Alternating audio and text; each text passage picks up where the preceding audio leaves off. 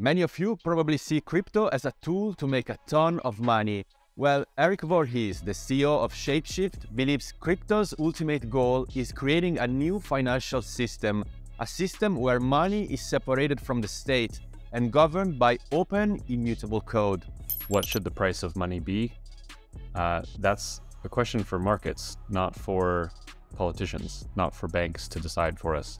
But states won't give up their control over money without a fight, and the battle for the future of finance may have already started. In recent months, United States regulators have moved against the world's largest crypto companies, cutting off ties linking crypto with the traditional banking system. So is the crypto industry facing its most crucial test? And can open immutable code prevail against the power of the state? I talked about it in my conversation with Erik Voorhees, the CEO of ShapeShift and one of the most influential people in crypto according to Cointelegraph's top 100 list. Before we start, don't forget to like the video and subscribe to our channel. I'm Giovanni. On this show, we challenge the ideas that shape the world of crypto. In each episode, we assess a crypto narrative, a macroeconomic outlook, or a potentially disruptive technology. Only the most solid ideas will make it to the other side. So you said that your personal mission in crypto is separating the money from the state. So why do you think that is so important? Great question. So yeah, I think money should be separated from the state, which means that the institution of money, which is obviously so important, right? Like we're all using it every day for everything, should not be centrally planned or controlled. And this is essentially a result of just feeling like markets handle goods and services better than central monopolies. I think most people agree with that to some extent, and yet they allow the most important good of all, which is money, to be centrally controlled by a monopoly. And there's a number of reasons why it should not be the case. One is a matter of economic efficiency, like what should the price of money be? That's a question for markets, not for politicians, not for banks to decide for us. There should not be like one price of money that is set by a group of figures, in a building in Washington, D.C. Like that sounds very Soviet to me. That does not sound like what the world's largest capitalist economy should have.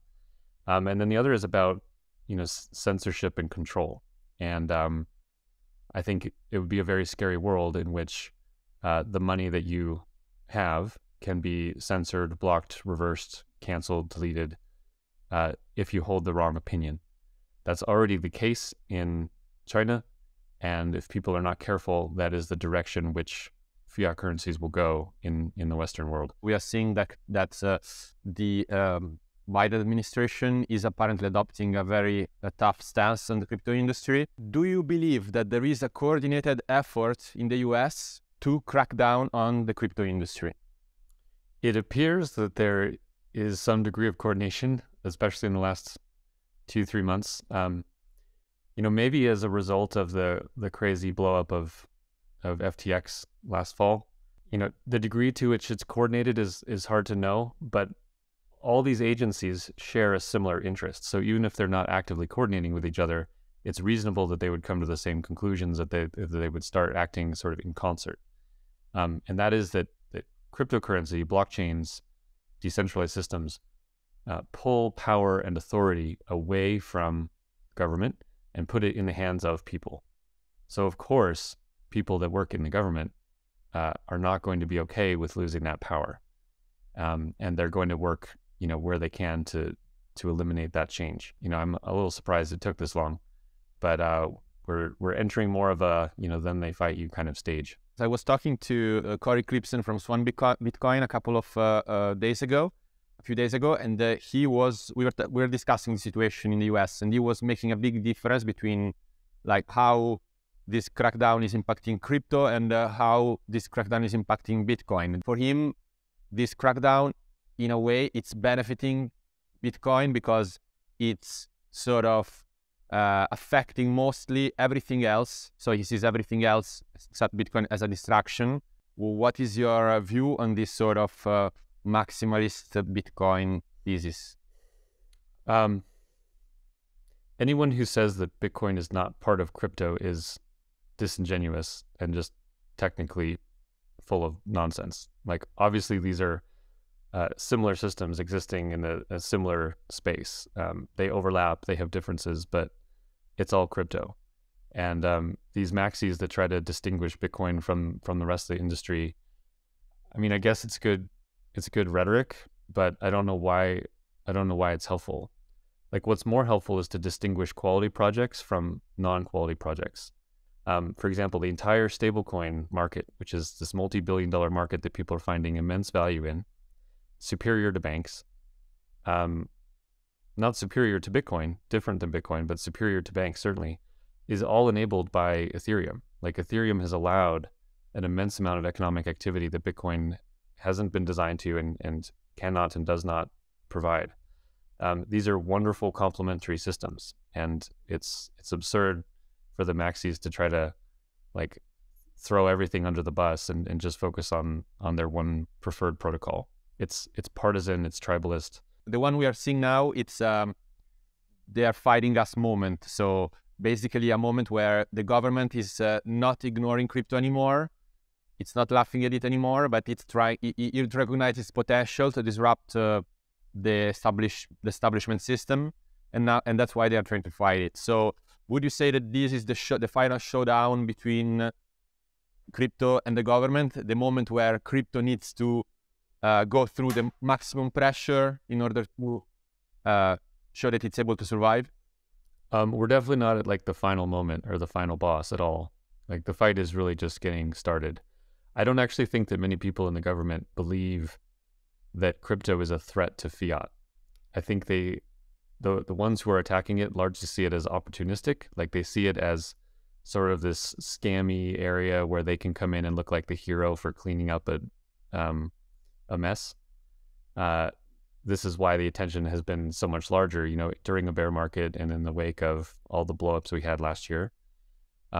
When they start waking up to the fact that this stuff actually threatens fiat, actually threatens the banking system, I think the tone is going to be much more hostile. And so we're in a race to make sure that the world understands why this is valuable, and that enough of the world is comfortable and using it, so that when the politicians do see the existential threat to fiat, it will be too late for them, and people won't buy their arguments that this is some evil system, because too many people are already used to it and they can see for themselves that it is valuable. A lot of people see DeFi as basically the antidote to CBDCs, that CBDCs are this sort of basically the quintessential example of how the government can really control money, and so the antagonist basically of crypto. The strong point that they are probably going to offer to people is conveniences, so good user experience, simple, and so on. So can DeFi compete with this? Can DeFi win this race for the hearts and minds of people? Yeah, I mean, not only can it win, it will win because of economic principles. So CBDCs are fiat. Fiat degrades in value over time because it's printed more and more and more. Bitcoin cannot be printed. And so over the long term, all else equal, Bitcoin appreciates relative to fiat. And the world will slowly learn what that feels like to save in an asset which is not debased continually. It will win even if only for that reason. And there are more reasons than this, right? So like, capital goes where friction is least. Capital does not like to be bound by borders. Capital does not like to be restricted in where it can move and when. Capital does not like to be frozen on a Sunday or on Christmas. And in the crypto world, capital moves freely. It moves effortlessly. It moves without restriction or friction. And so over time, capital is going to flow through those channels which are the least restrictive. Just before I get to the final question, I just wanted to drop there a provocative question. If you were the president of the United States, what would be your first sort of approach to crypto? I would state categorically that Americans have a right to privacy. There's a right to privacy in their own homes, it's a right to privacy in their property, and it's a right to privacy in their finances. And as such, I would state categorically that surveillance of innocent people who haven't even been accused of a crime is unethical and should be illegal. And that anyone that's building private financial systems should be applauded as a pro-American hero rather than as some, evil terrorist. And I would state that loud and clear, and I would expect my executive branch to follow through with policy in that line. You often say that open and immutable code is what is going to bring us salvation. So you put a lot of hope in this concept of an open, immutable code on which the financial system of the world will be based. This open, immutable code is also a product of humans, and therefore it's also prone to failures. And so don't you think that relying entirely, basing the entire financial system on this open and immutable code, that also creates a centralized point of failure, because as soon as this code just fails, then everything else crumbles. And don't you think that a government as a safe net that will act if the code fails, it's still preferable than just having the code there? Well, there's not one code, right? Like DeFi and crypto is not one code base. That would be dangerous. That would be centralized. If there was just if all the DeFi code for some reason was in one code repo and acted in one way, but that's not how it works. It's decentralized. There are thousands of projects, tens, hundreds of thousands of developers writing these things, challenging each other all the time. It's highly adaptive, and it gets resolved. So these things aren't perfect. Obviously, there have been big bugs. There will be more in the future. But the difference with a market and with open source code is that the bugs can be seen ahead of time. And once fixed, you get closer and closer to mathematical truth and a principle of engineering.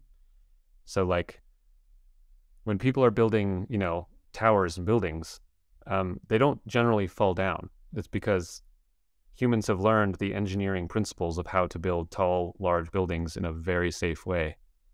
And it's an open system, right? The dynamics of how architecture works and engineering is not some closed secret knowledge. Everyone can use it and build on it, and it's adapted with humans over time. Now we can do that with money. These open source financial protocols allow us to engineer money, and people will make mistakes, but we can get better and better over time. And that competition among these projects is really where the safety and the security comes from. Okay, I think that was a great note to close our conversation. Erik, it was super interesting to talk to you. Actually, I'm happy that you came to our channel. It was a long time since you were here last time. And hopefully we can talk again very soon. Yeah, thanks so much. It's been a good conversation.